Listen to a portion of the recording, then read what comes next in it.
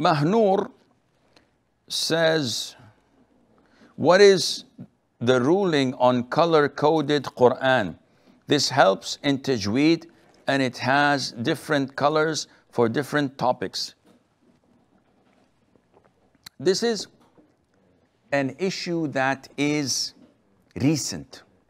It was not found before at our predecessors' times. So the scholars had to make ijtihad. And the most authentic opinion is that buying such a colored, coded Quran is permissible. Why is that? The scholars say that this adds value. Yani for example, Professor Wahb al-Zuhaili says that Allah says, وَلَقَدْ يَسَّرْنَا الْقُرْآنَ لِلذِّكْرِ فَهَلْ مِن مُدَّكِرٍ. Allah had made the Quran easy to be contemplated upon, to be memorized, to be understood.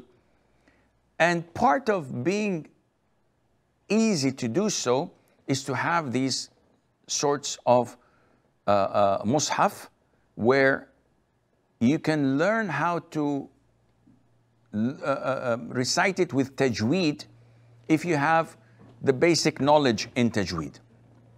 So it reminds you that here we have ikhfa, here we have idgham, here we have this or that, here we have a mad. By the different colors and by referring back to the code itself that tells you the information that you would like to learn. So this is permissible, and if it does not benefit, it would not harm, as some scholars say, and Allah Azza wa Jal knows best.